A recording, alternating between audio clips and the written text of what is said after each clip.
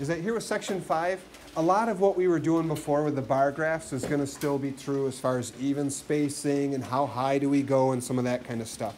But if we have a line graph, so a line graph I wouldn't draw this in, but essentially we're talking about graphs that, do something like that.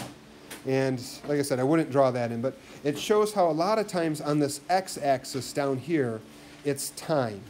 So that's the first line in the notes. Shows how data changes with time. So in one of my other classes, I did a line graph lesson, and I had here's Mr. Falk's bank account, and so it had it's like going up, then bought a bike, and then it's going up and so on. And I wouldn't draw that in either right now, but it's showing that, as you go from like January 1 to February 1 or January 2, 3, 4, 5, 6, as you're going across the days, this is how much money you have by the line. Agreed?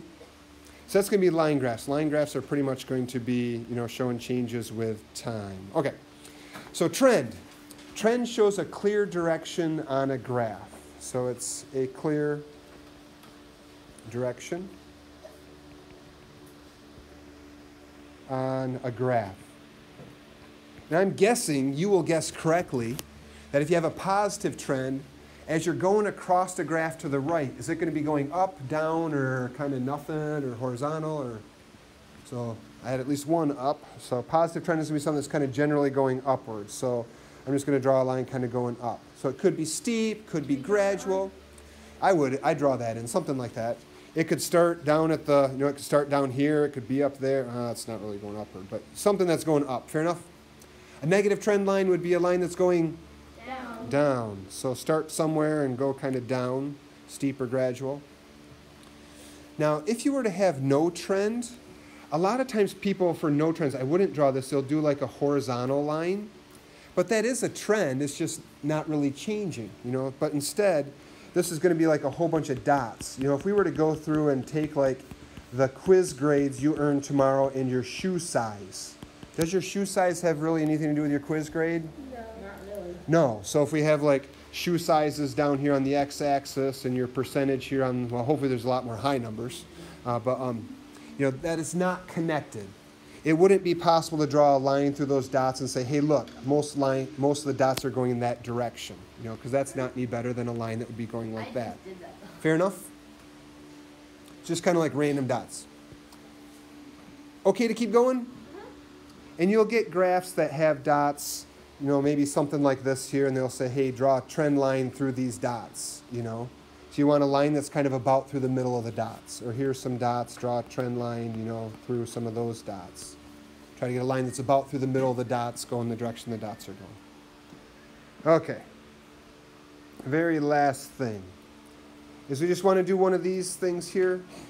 Do you want to do attendance? Do you want to do goals? Goals. Goals works for me. See if we can real quickly get something like this down. So time is going to go, the year, is that going to go on the x-axis or the y-axis? X-axis. So I'm maybe going to start from 1960. Trying to figure out how can I break that up nicely. Going all the way from 1962 to 1994. I'm maybe going to do 1960 to 2000.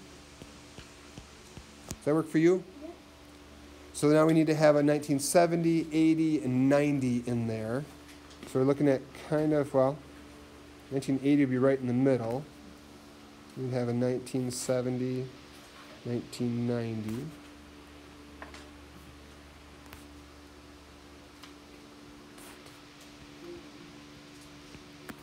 So we do those. And maybe should we just put in like the 5? So 65 would be halfway between 65 and 70. 75 would be there. 85, 95. Because we can pretty well estimate the other ones from there. Agreed? Yeah. And did you guys see we're doing goals? Yes. Okay, so goals. So we need to, wow, they're all like upper 2s or in 2s and 3s. So maybe, should we start at 0 or do a broken axis? I could be convinced to do either. Okay, I could do 0. So 0 up to 3. Then we can put a 1 and a 2 in between there, right? Maybe a 1 and a 2. Does that look pretty believable? My 1 might be a little high. Maybe try to make that a little bit lower. So So 1 and 2. All right. And now it would just be a matter of putting the dots on there. So 1962. If this is 60, this is 65. 62 is going to be a little less than halfway, agreed? Yep. We need to go up to 2.8. So 2.8 is maybe right about there. Look about right.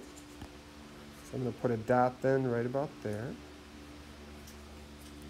In 1966 is the same 2.8. So that'd be 65. So a little bit past 65, go straight up to the same height. So right about there we want to put our dot.